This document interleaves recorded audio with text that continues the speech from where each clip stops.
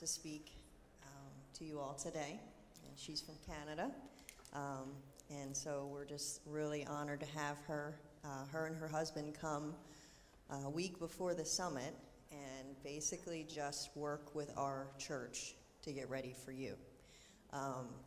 And they're one of you. So it's a great blessing, and they've kind of adopted them somewhat. So we're just honored to have her, and I ask you just give your attention to her. And yeah. All right. So before we do this, I need to have prayer. But I'm going to speak to you about a cancer journey that I've been going through for 8 years, and how to be a good friend through somebody that's sick. I have a good friend that's going to pray for me, Mackenzie Manarese.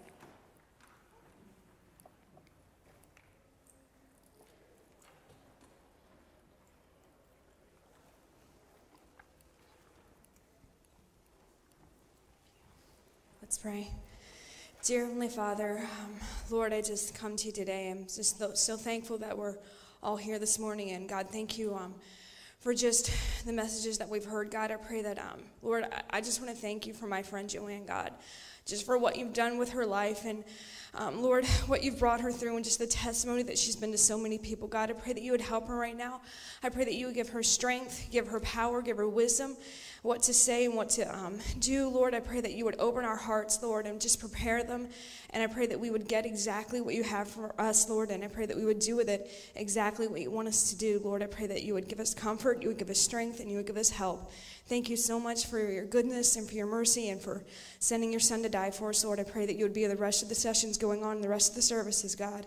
I pray that your will would be accomplished in your precious and most holy name, I pray. Amen. Amen. Thank you, Mackenzie. All right, so as Ms. Carla said, my name is Joanne Norris, and I am from Canada, and we go to Bethel Baptist Church in Simcoe, Ontario, and my husband is Kevin Norris. We have 3 children, Corey, who is 32, Kayla, who is 29, Mackenzie, who is 17, and we have 5 grandchildren. We are very blessed. Just going to give you a quick testimony on my cancer journey. I'm not here to give you my whole cancer journey today, but I will give you a quick testimony because some of you may have heard it, some of you may not have. I have been struggling with cancer, with God's help, of course, for the last 8 years. It has been very much a roller coaster of cancer.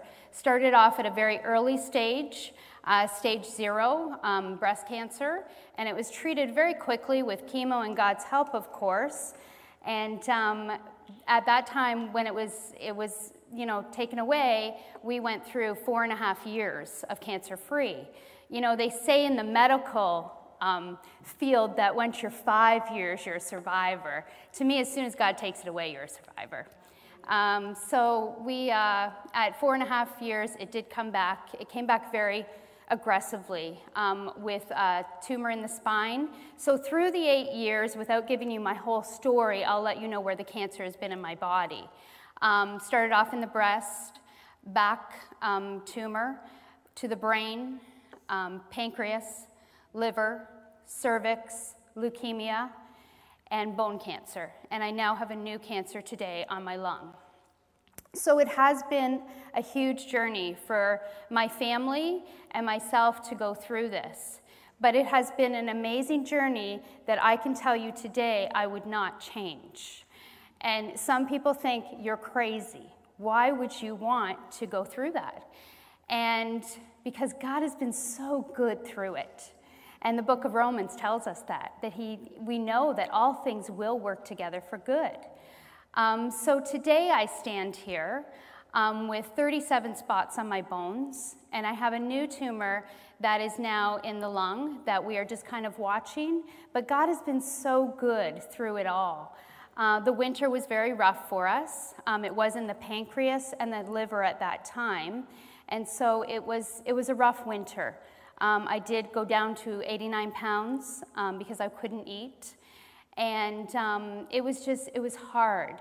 But you know, today when Mrs. Clark asked me to speak, I of course assumed that I would give my testimony, because when I speak, I usually just give my whole cancer testimony, which of 8 years is a very long testimony, because God did so many things through those 8 years that I can share.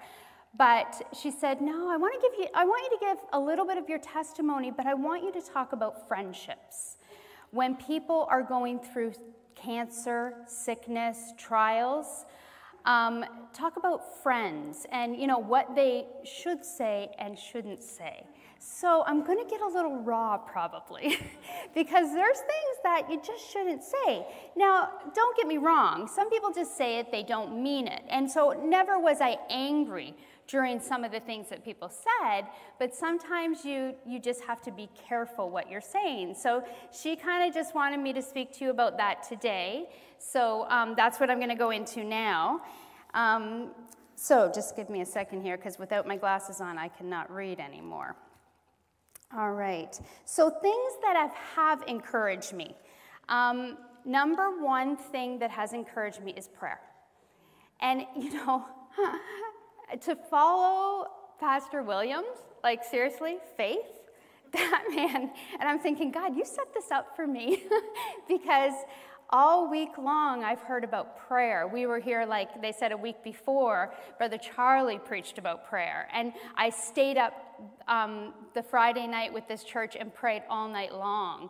So prayer, ladies, is the best thing that you can do for a friend that is in need. And on my worst times and days when I couldn't get out of bed, and I've met friends all over the world. Even though I don't know you're praying, I feel the comfort of your prayers. And your friends will feel that. So sometimes without even saying anything, you can just pray. And that is the best thing that you can do, to be quite honest. Encouraging notes. I have a friend that gave me a jar of notes, and there had scripture in them.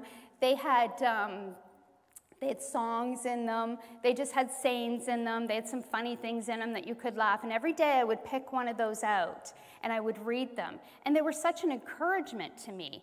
Or sometimes you would get, just somebody would give you a note. You're having a bad day, so you don't necessarily want to open that note right away because you just don't want to talk about cancer that day, And so you would open up later when you felt like it, and you knew it was there and it was an encouragement. And so I actually have, later at the end, I have little notes to give you cards. And so while you're sitting here, think about somebody that could use some encouragement, a friend today. And you can take that and you can fill it out and you can give it to them. And I guarantee you it will be an encouragement to them. Meals for my family. When you're a wife and you're a mother, and that's what I do, that's my job, I take care of my family, and you can't cook for your family, and you're so sick that even the smell of food you can't handle. My church family was so awesome. They just stepped in and they prepared meals for my family, and I didn't have to worry about it. It was just there. Now make sure when you're doing a meal that you ask them, what does your family like, what don't they like, so that you're giving them something that they do like. But it was just amazing that I didn't have to worry about it. The meals were there, my family was fed, and that's just something that's taken a huge load off of you. Thoughtful gifts. I have a friend that she would know, she knows me very well, and she would know, like if I was nauseous or sick, she would go on the internet, she would find something that would just help me. So she would get me these little candies that when I was sick I could put in my mouth, or if I had back pain, she would give me essential oils or something, and it was just so thoughtful that she thought about my needs. And they don't need to be expensive gifts, ladies. They can just be something small, but thoughtful gifts were very helpful. Rides. So when the cancer went to my brain, they took my license away, and so I couldn't drive anymore. So just rides to the grocery store or to the bank. When you lose your license, and maybe some of you in here are in that situation, or you don't have a license and you just can't get where you want to go. It's like, oh, I'd love to go just to the grocery store. I'd love to do this and go that, but you can't. And then I would have a friend that would just step in, and every Thursday she would take me and we would do our errands. We would go and have lattes, and it was a fun time, but she would take me and we would do these things. So it was great. Housekeeper. Let me just have a drink of water here. Sorry. I like a clean house. And at one point, they had given me 6 months to a year to live. At that time, my husband did not want to put me in a hospice, so he built a room for me, and that would be my hospice room, and that would be where, at the time, we thought I would die. And to me, it's going home to be with Jesus. That is the room that we brought a hospital bed in. The nurses were coming in. And it was so grim at that time that we did go to the funeral home. We planned my funeral, picked out my casket, and just, it was hard. But I like a clean house. So to lay in a hospital bed, at the time the tumor that was on my back was pressing on the nerves and I was paralyzed on the right side. I did use a walker to get up and get around, but I wasn't able to clean my house. Friends of ours gifted us with a housekeeper. This housekeeper came into my house. She was very energetic, very talkative. And so there was no getting away from talking to her. But I really shared the Lord with her. And she'd be like, oh, I don't know how you trust that God guy. Like, really, lady, you're sitting here, you can't walk, but yet you just love God. And I would keep sharing that with her, and as the time went on, I would just keep talking about her. And I didn't realize till later that she was going to tell all her friends about me and how, that I love God just so much. And so one day she walked in. I had woke up and I remember it was a Monday morning, I woke up and I could feel the feeling in my right side. And I said to my husband, I said, something's going on. And he said, well, God's probably healed you, Joanne. He has way more faith than I do, I have to tell you. And so anyways, I said, no. So I called my oncologist, and he said, probably what's happened is that tumor has shifted off the nerves, and that's why you have feeling. So, of course, I go get an MRI, and to make a long story short, God took that tumor from my back. And yes, praise the Lord. And when Tina walked in that day, I was walking, and she said, what is going on? I said, let me tell you about what my God has done for me. And, she was in awe, and later, much later, Tina accepted the Lord as her Savior, and I disciple her today. So, that one soul to go through that trial to see in heaven one day is all worth it. So the trials that we go through, God will use them. Just sitting with somebody. I would have a friend that would just come and sit. She would bring a book, she would knit, and I just wanted to sleep, and she was okay with that. She would just sit there. Sending scripture or encouraging godly music. If you're texting, sometimes our phone becomes our friendship, and we don't want that to happen. We want to have communication. But some days, if somebody would text me, I necessarily wouldn't get back right away. We actually my friend set up a Facebook page called Team Joanne. So, because I felt bad. People they're trying to encourage me, but I just didn't have the strength to get back to them with every text that was coming through. So we would put updates on there so that she could, put the updates, I could put the updates, and people knew. But to get it just a scripture was an encouragement. To get some good godly music was an encouragement for me. Stay away if you're sick. If you're sick, stay away from the person. And Mackenzie will amen that, because when we're sick and our counts are very low, we need to be careful and stay away. So that's an encouragement, just to stay away. Now, this is going to get harsh, and I want you to know I'm not upset, but there's things that you just don't say, especially to people that have cancer. It's just hair, it'll grow back. When it's on your pillow and it's coming out, that's not what you want to hear. Wow, you've lost a lot of weight. Yes, I know. Your color just does not look good. Just trust God instead of wearing a mask. My hair is growing back very dark. I dyed my hair for a lot of years. I didn't really know what my real color was until it started growing back. I'm like, oh, that's it, okay.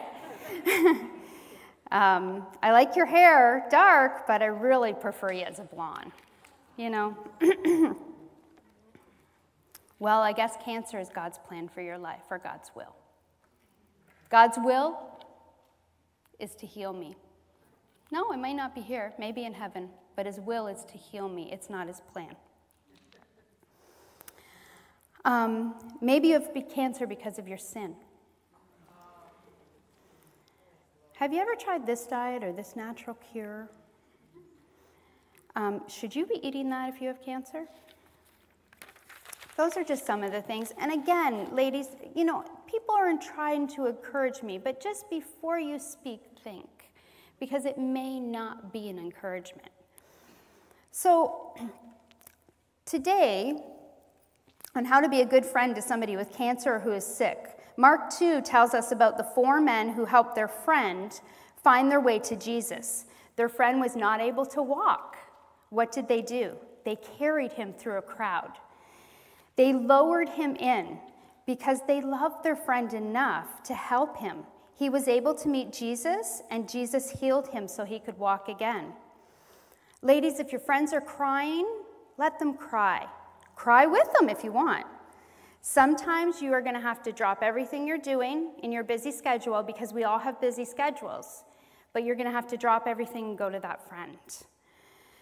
I have friends all over. I have a lot of friends here in Jersey, and sometimes I can't talk to them, but we will FaceTime, we will text, we will message each other, and that's an encouragement because you have prayer all over the world, and that's a comfort. Good friends will just sit with you in dark times. It doesn't need to be cancer. It doesn't need to be sickness. We all go through trials, and sometimes we just need to sit with each other. God does this for us too. He sees our tears. He even keeps track of them. We need to try and be a friend like Jesus is. Don't miss those sweet times as friends.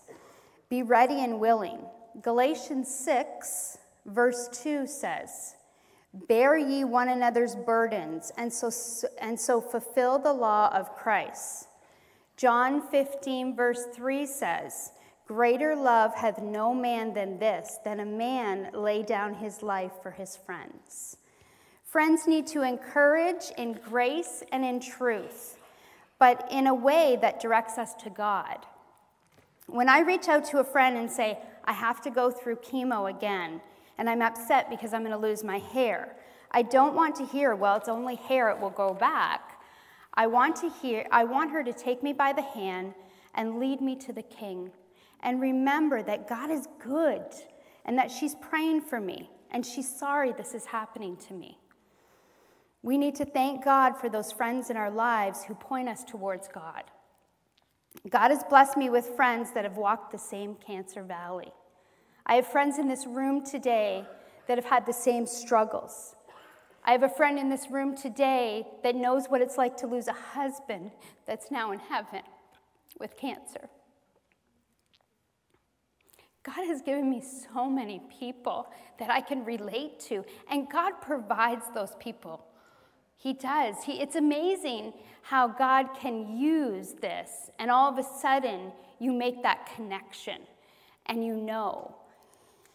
In Romans, it's one of my favorite verses, is Romans 8:28 says, "And we know that all things work together for good, for them that love God, and to them who are called according to his purpose." Ladies, God has allowed us to go through valleys, and I'm sure you've all been through valleys. Some are deep, some are small, but it doesn't matter. It's still a valley. And so as a friend, you can help your friend in the valleys by being an encouragement and just by standing beside them. And sometimes that's not saying anything at all. Just be quiet. Feel the quietness? It's great. And sometimes we don't need to talk. I just need you right there beside me, and that's all. God wants us to share the trials in our life. I have to tell you, I struggle with this. I'm standing here today, and most of my body has had cancer. And I get so many times I get that survivor's guilt. That little boy broke my heart last night. And I have to tell you, I was in the choir room, and I broke. And I questioned God. Like, why, Lord? I know what cancer's like. No child should have to experience that. And I'll tell you right now, give me cancer, but don't give my kids cancer. So as a mother, to watch that, I have no idea how that would feel. But I do know that God is good.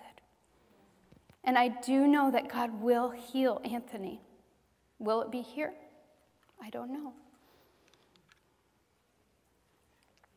But I do know that if you keep on the right track and that you keep your eyes on Jesus through the valleys, that you will see the blessings. And don't get bitter through those trials.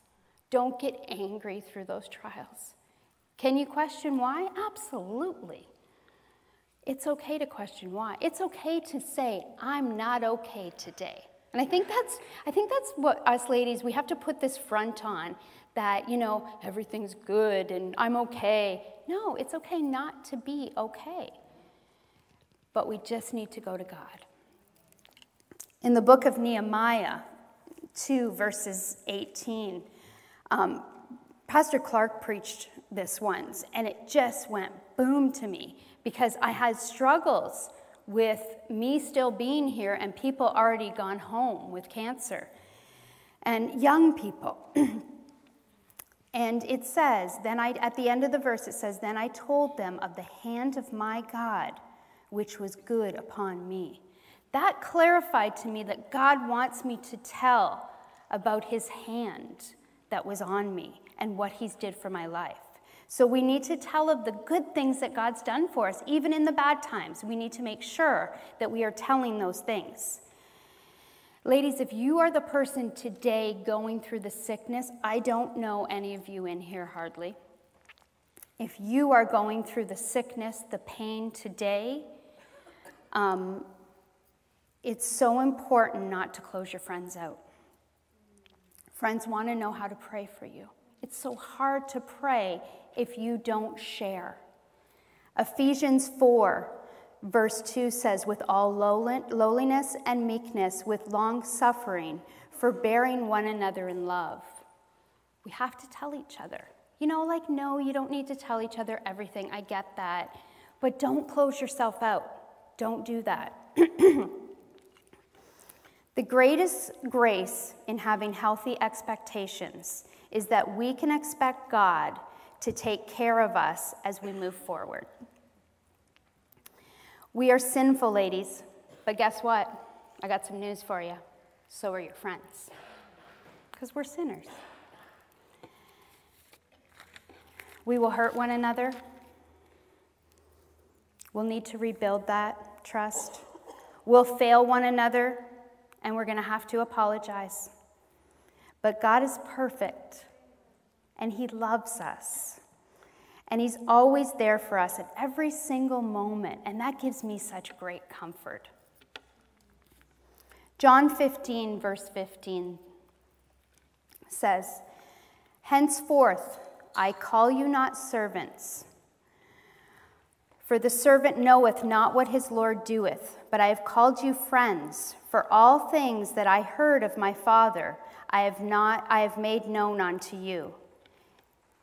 It just puts a smile on my face to think Jesus is my friend. What a friend we have in Jesus. And that is just such a comfort. And that should comfort us in our down times. We need to focus on Jesus and that he is our friend.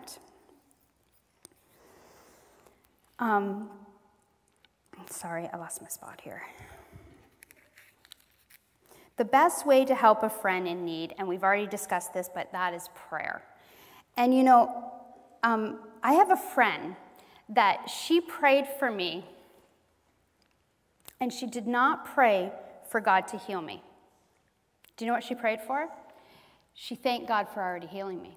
She had so much faith that she prayed and thanked God for healing me.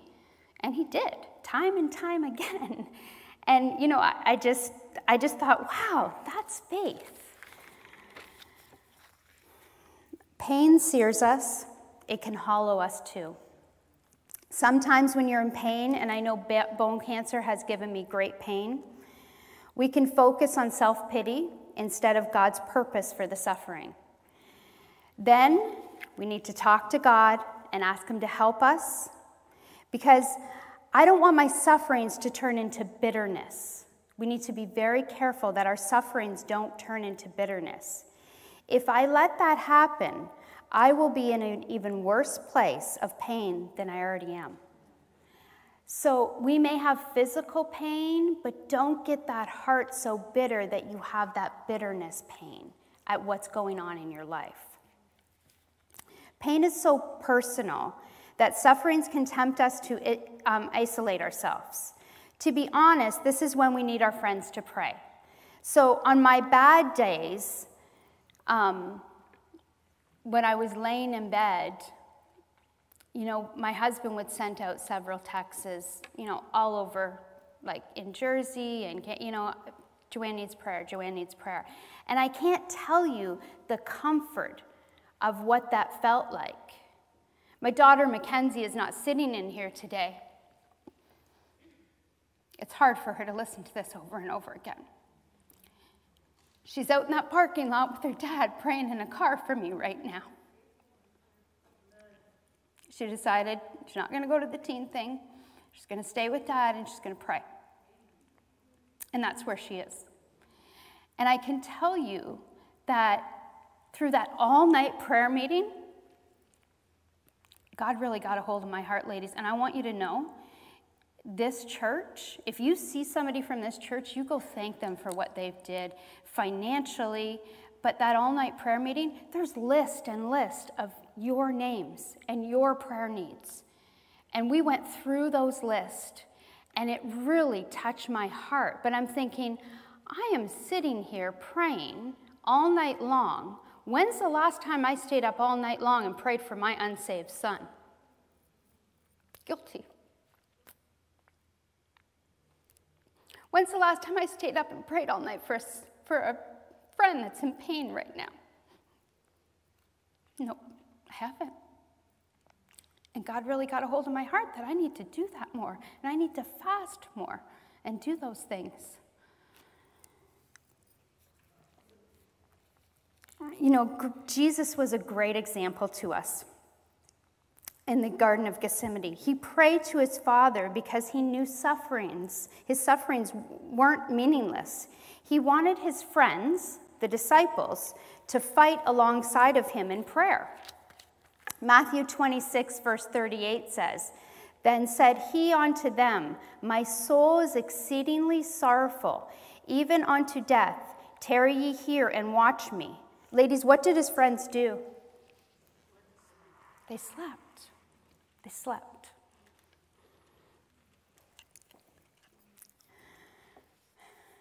So when you tell a friend, and I'm guilty of this too, I'm praying for you, make sure you do it. You know how we all say that, hey, I'm praying for you, put you on my prayer list, I'm praying for you. Make sure you do it. Follow through with those things. Sometimes you need to pray for the person that's sick's family. I would rather have cancer than watch my family have cancer. it's harder, I think, on my family to watch it. For my husband to have to sit there and watch a sick wife was a very hard thing to do, and still is. And just a little bit, I'm good on time? Okay. My husband would pray over me at night when it was really bad, and we almost had to call the hospice in. Joanne, my breathing got very labored. Joanne, do you want me to call? And I said, no, Kevin, just pray. Just pray over me. And the peace that I felt and how God brought me through that was amazing. So pray for the families that have to go through it.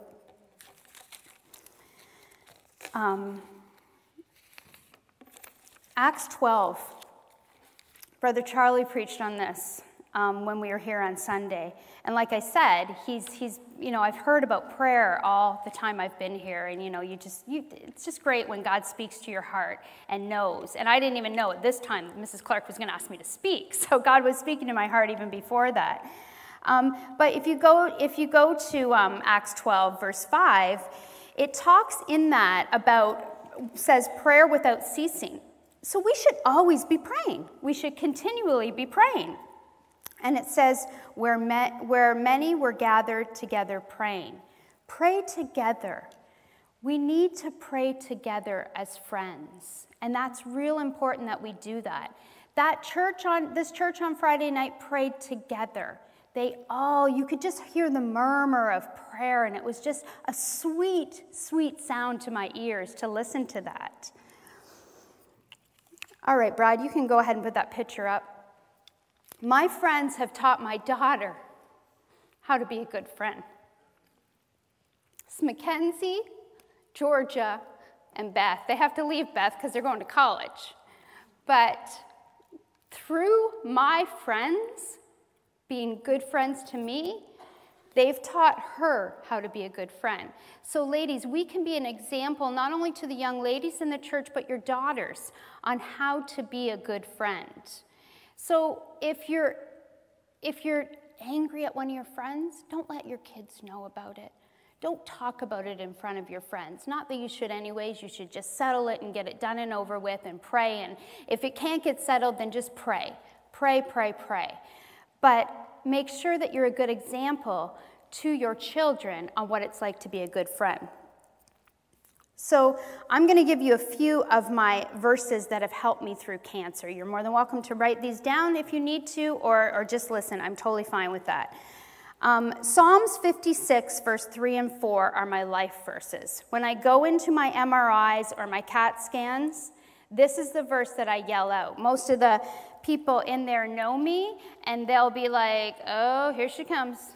The lady that walks with God. I'm like, hey, here's a track. You can walk with God too, And so, we really need to be able to share that in the hospitals and to the nurses. One of my nurses that was coming in accepted the Lord as their Savior. And so, just the great things that God has done through that. So Psalms 56, verse 3 and 4. What time I am afraid, I will trust in thee.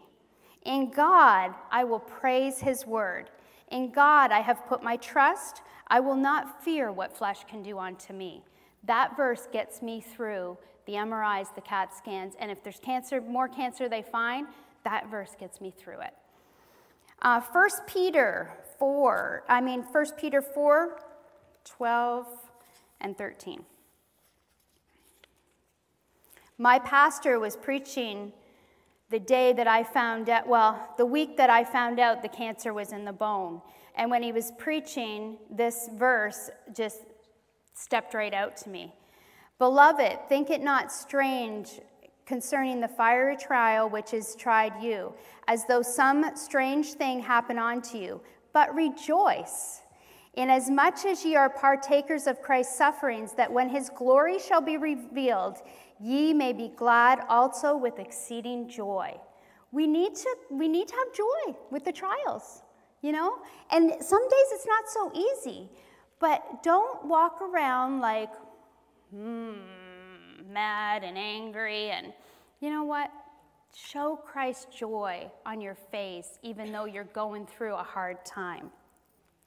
Jeremiah 33:3.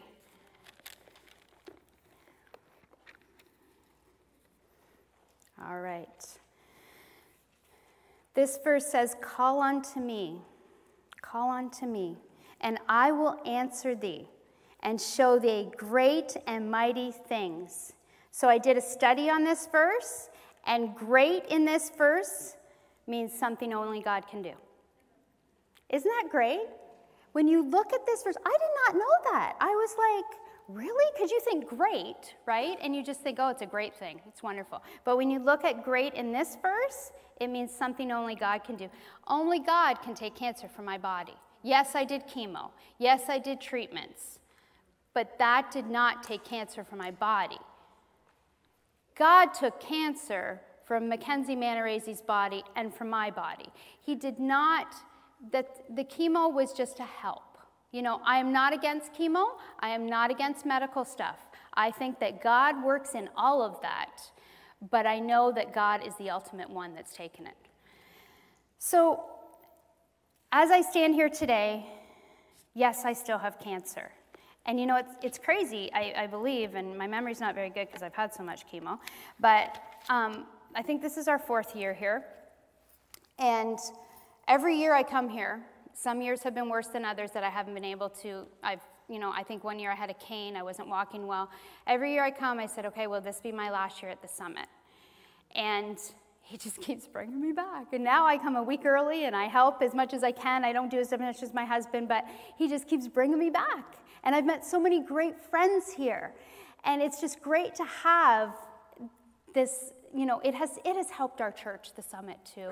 It's just a great place. I'm so thankful my pastor decided to come to the summit and find it, because it's helped us through hard times. So let God speak to you while you're here, because this summit will be just a huge thing. I'm going to pray, and then the ladies are going to come. These are 2 of my Gold Coat friends that have, you know, well, there's actually 4. That's great. They're all my friends, and they're going to help hand these out, okay? So let's pray, ladies. Dear Heavenly Father, Lord, we love you so much. I love you so much. I thank you for what you've did. I thank you for helping me today. Lord, I only want to glorify you in this trial. I don't want to glorify myself at all. I only want to glorify you. I pray that I was a help and encouragement to these ladies today, Heavenly Father. Lord, help us to be good friends. Help us to stand beside each other and to hold each other up. Help us to pray together and help us to encourage each other. Lord, give us a great day. Be with the preachers tonight. Be with the music. And just give us a sweet time. We're so thankful for this church. Please bless Solid Rock, Heavenly Father, for what they do here. In your precious name, I do love you. Amen. All right, ladies, we are going to have a break at 12:10. We're going to come back in here for the next session. So if you'd like to use the restroom, get a drink, whatever you need to do, once you get your card, you are dismissed. Thank you.